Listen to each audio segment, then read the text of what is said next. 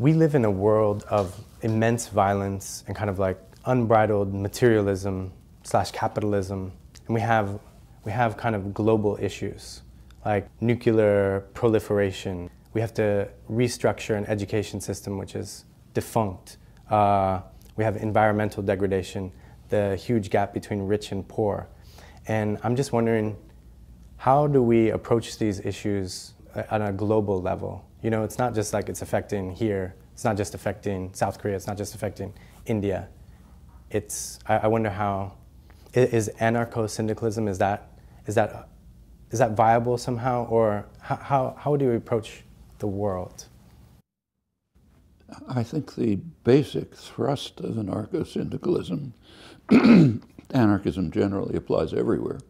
Wherever there are structures of domination and control, hierarchy and oppression, they are not self-justifying, should be challenged, and if they can't demonstrate the legitimacy, overthrown.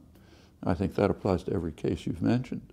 It's not a formula as to how to deal with, say, environmental destruction, but it lies in the background.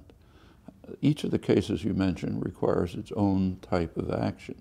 With regard to nuclear proliferation, actually we have an answer. The problem is to implement it. The Non-Proliferation Treaty obligates the nuclear powers to carry out good faith measures to eliminate nuclear weapons. That's actually a legal obligation, as was determined by the International Court of Justice back in the mid-90s. And it also requires other countries not to develop nuclear weapons. There are, at the moment, several that have outside the NPT, Israel, India, Pakistan, and now North Korea. But there are ways to overcome this. For example, in the case of the Middle East, a serious way to approach it would be to try to establish a nuclear weapons-free zone in the Middle East.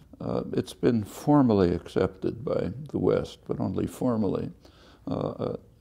Just last December, there was to be a conference in Helsinki to move forward on this proposal. Israel announced they wouldn't attend. Iran announced that they would attend with no preconditions, and a couple of days later, President Obama canceled the conference.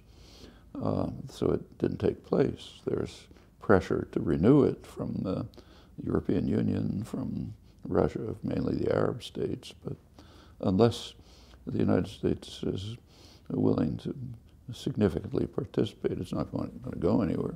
But there are mechanisms. We can think of ways of overcoming this problem. When you turn to environmental degradation, it's a little bit different. I mean, it's a horrible problem. We're moving towards a precipice which is of extreme danger, racing towards it. And the longer we wait to eliminate reliance on fossil fuels, the worse it's going to be. But it's not so clear how to do that. It's different from the nuclear threat, which in fact, at least in principle, we know how to get rid of. Dr. Noam Chomsky, thank you so much. We really appreciate it. Yeah. Thanks.